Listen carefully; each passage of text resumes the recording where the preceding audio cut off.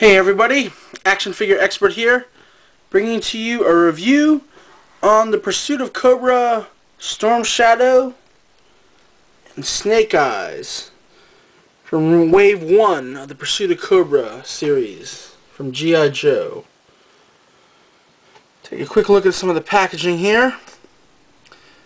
Take a look up here. It's got a number for the figure there, 1004. If you take a look at Snake Eyes up here, it's 1002. I'm assuming that the 10 stands for the year, because it's 2010. And of course the 04 is he's number 4 in the wave, and Snake Eyes is number 2 right there. You can see that. Overall, even though this package is a little bit smaller than some of the previous packaging, the cardboard seems to be a lot thicker and the design is a lot cooler. I like the blue border around the packaging, if you can see there, as well as the artwork.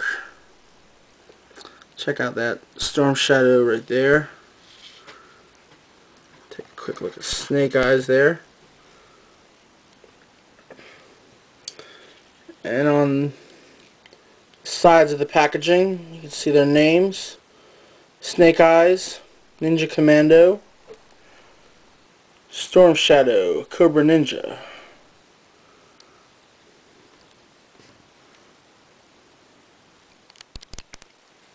Each Pursuit of Cobra figure has a little different environment that they're based upon. If you take a look here, this Snake Eyes and this Storm Shadow are meant for the desert battle. There's also an Arctic, a jungle, and an urban set of figures out there. Here's their file cards. Let's see right there.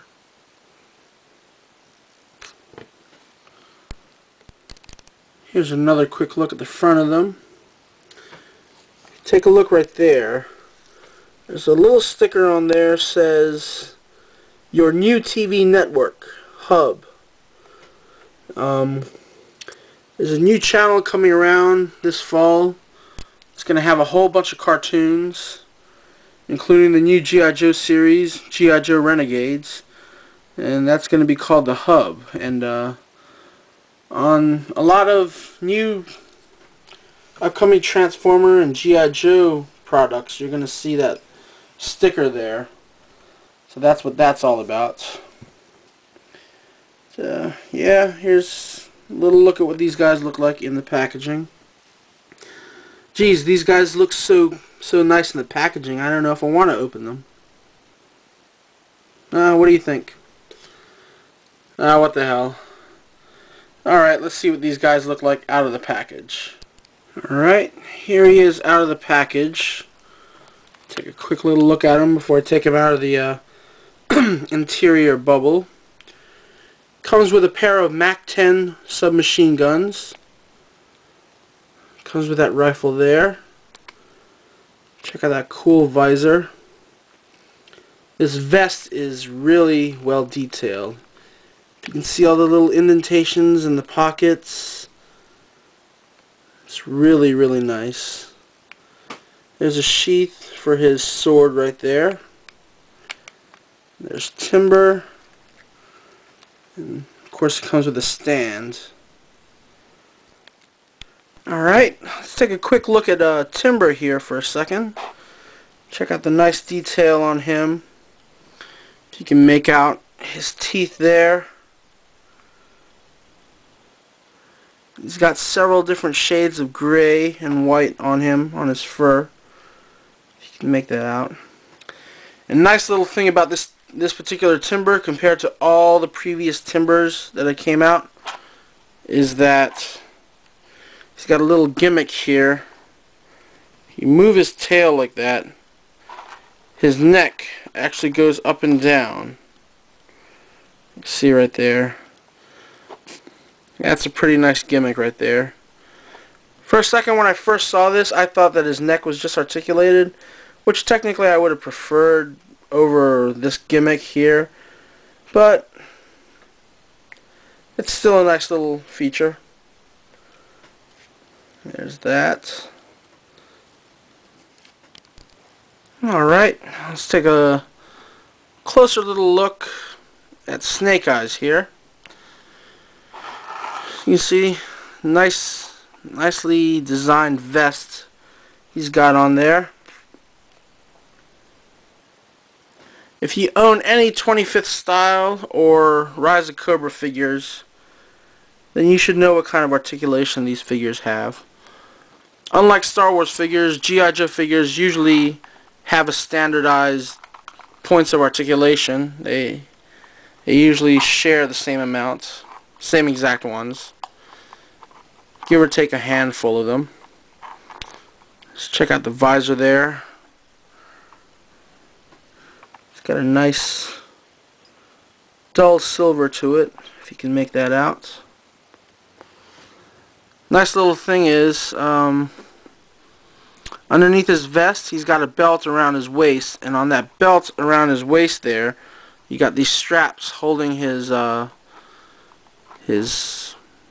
these straps in around his thighs, which are pretty cool.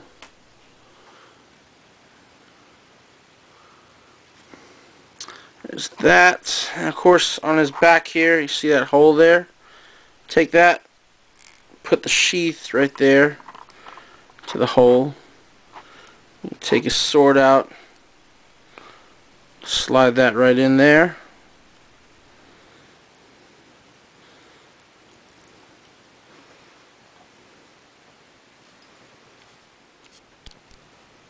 Alright, here's Snake Eyes. I got the pair of MAC-10 machine guns, submachine guns in his hands.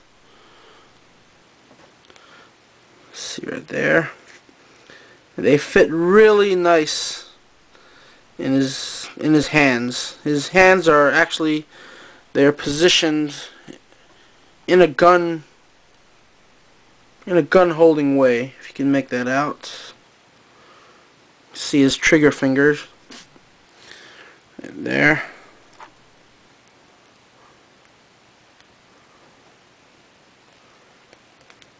This is probably one of my top 5 Snake Eyes figures.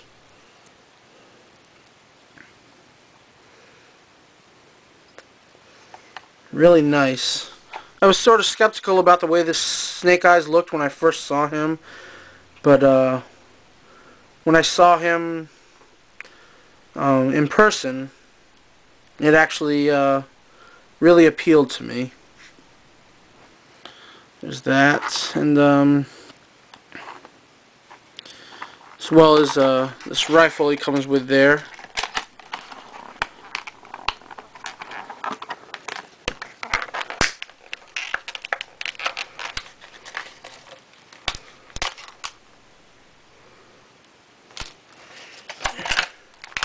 The only thing I don't like about the Pursuit of Cobra figures is that they went back into using the 25th style anniversary stands, which have these indented logos for G.I. Joe and Cobra. Personally, I like the Rise of Cobra stands better because they were basically flat for the most part. And standing up figures with these indentations right here, like with the G.I. Joe logo, isn't really that good. They can get unbalanced sometimes. And let's see, what else is there? I didn't notice this until I took the stand out. Little Rise of Cobra catalog.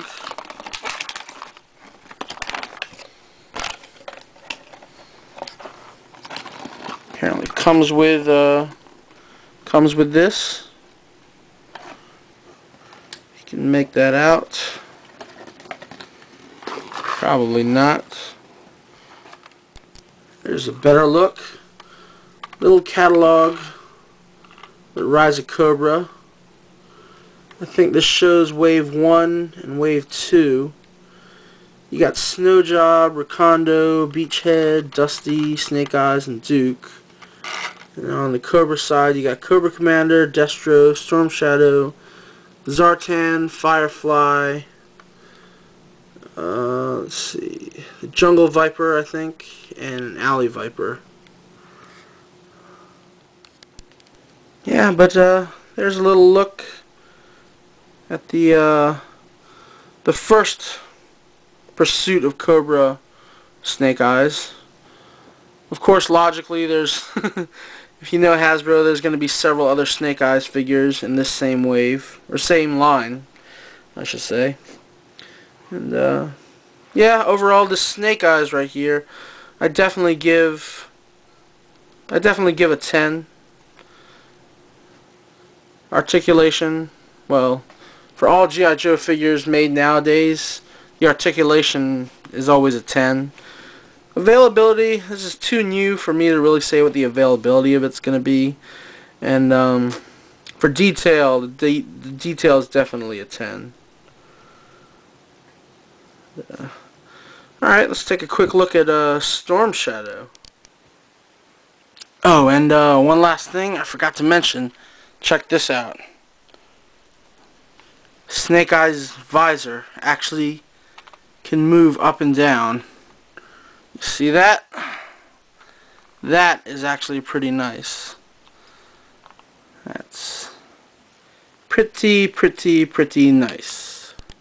Alright. Even though this Storm Shadow right here isn't your normal looking look for him, I'd have to say this is actually a really nice rendition for Storm Shadow.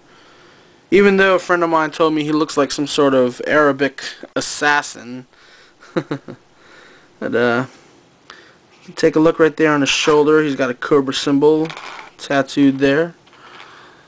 He's got these, he's actually got some soft goods right there. You know, fabric right there. You don't get too many G.I. Joe figures that have that. He's got this I don't know what to call it, this big waist attire right here. It's got a little, these pegs right here are meant to hold in his throwing stars that he comes with, and I'll show you that in a moment. And you just check out the detail on this red outfit. See the gold and the black on there. And yeah, let's see, in his hands he comes with a pair of these blades right here, small swords, and actually each one has a peg and one has a hole, and you can connect them like that. It's really nice. And on top of that, he comes with 2 more pairs of them, which are actually longer than what he's got in his hands. And they slide into this backpack just like that. And of course, just like all the G.I. Joe figures, take the backpack, insert the peg into the hole,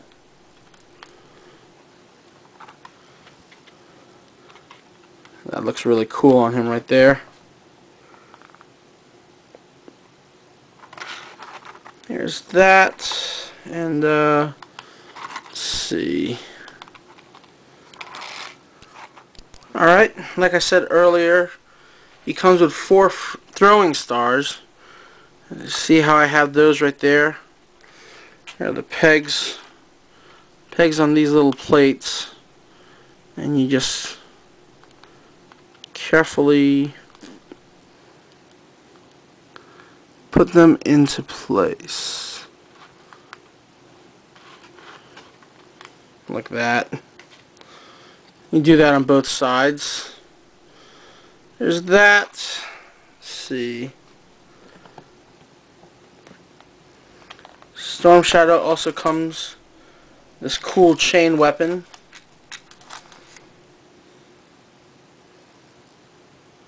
And that right there, the chain on that, it's a good hell a good 5 inches long.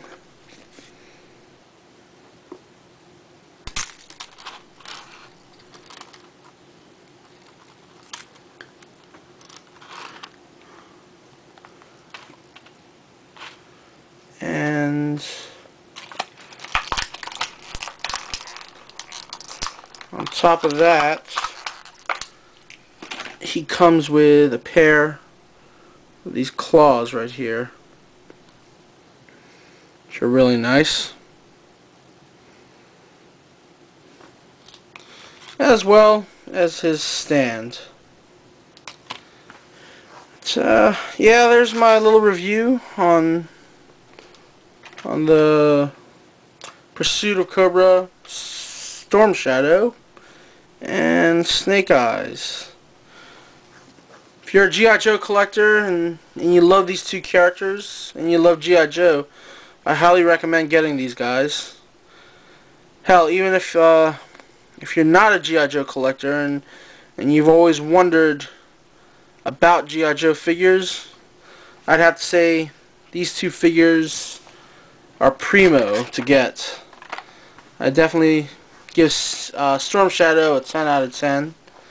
Like I said earlier, both of them are really nice figures. Hell, I probably wouldn't have reviewed them if they weren't. So, yeah, thanks for watching. Watch my other reviews, yada yada yada. Alright, you guys take it easy. Oh, one last thing I forgot to say about Storm Shadow here. See his chained weapon there that I got on him? You can actually put the swords into the ends of that chain weapon. If you can see it right there. See how I got them inside there? So that's actually pretty cool. This is one Storm Shadow that actually you can fit just about all of his accessories, or actually all of his accessories onto him. You can see on the back there how I position the those claws. I just put one of the blades of each of the claws in between a couple of the swords. They went in there pretty nicely. And yeah, there's one little last thing I forgot to mention about the chain weapon and the swords going into there. Alright,